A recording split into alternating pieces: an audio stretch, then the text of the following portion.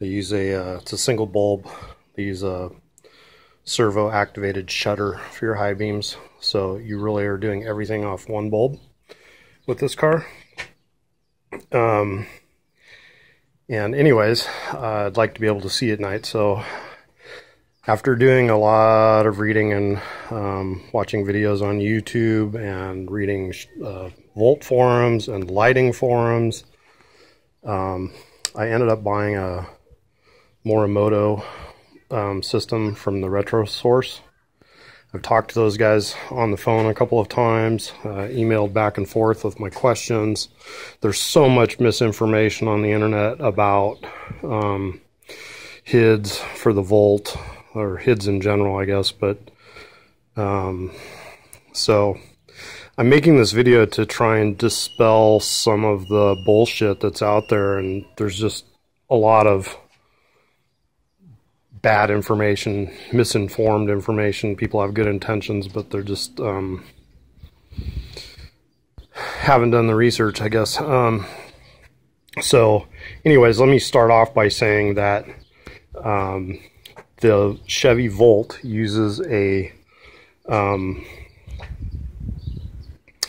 pulse width modulated system for the headlights, and a lot of forums say, oh, you don't need any relays, you don't need a capacitor, you don't need a canvas, or you need this but not that. And man, there's just no clear consensus. You can't just watch a couple videos and feel confident that you got any good information. So after reading a lot of that stuff and talking with the people in Atlanta, Georgia at the Retrofit Source, you do need a relay, and you need a relay with their capacitor link. This is the capacitor link right here.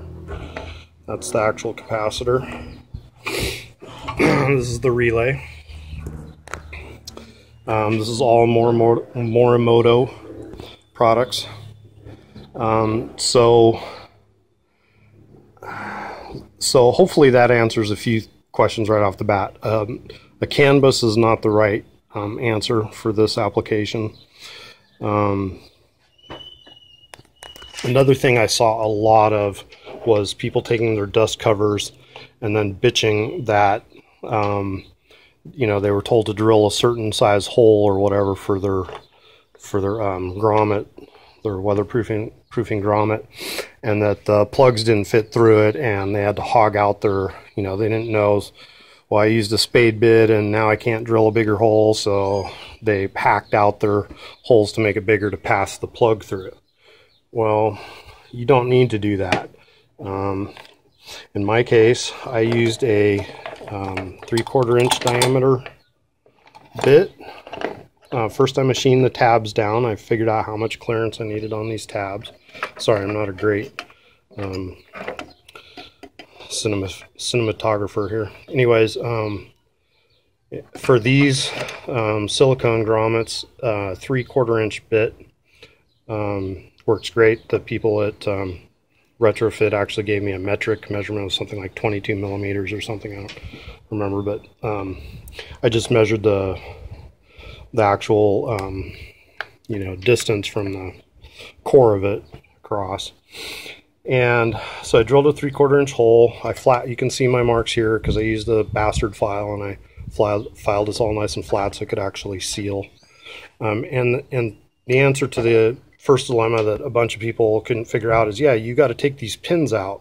This whole thing is like, you know, you got to drill a huge hole if you want to pass that whole thing through there, and then your grommet's not going to do you a bit of good.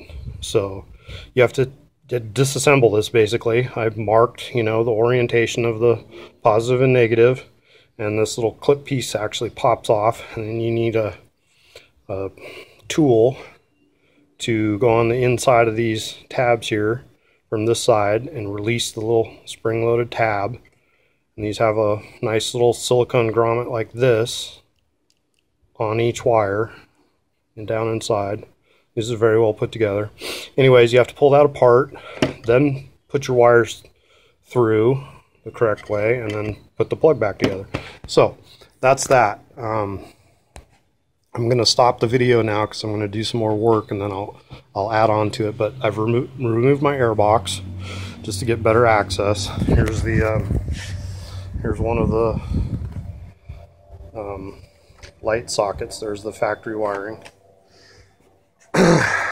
From laying this out, it looks like I'm going to probably end up mounting my relays on this side of the engine bay, and you only have to tap into the OEM lighting on one side. It doesn't matter which side. This is just your trigger to your relay, and in conjunction with the capacitor. And I will probably tie into, as a couple of other people have shown, there is a port right here with a little cover for jump starting, which is a whole nother topic that a lot of people do not understand about the Volt. Maybe I'll make a separate video about that. But here's your ground, here's your jump start, and everybody thinks this is to jump start your Volt. I would hypothesize it's the other way around. It's to use the Volt to jumpstart somebody else's car. We can talk about that another time. Anyways, I'm going to stop the video now and make some more progress and get back to it.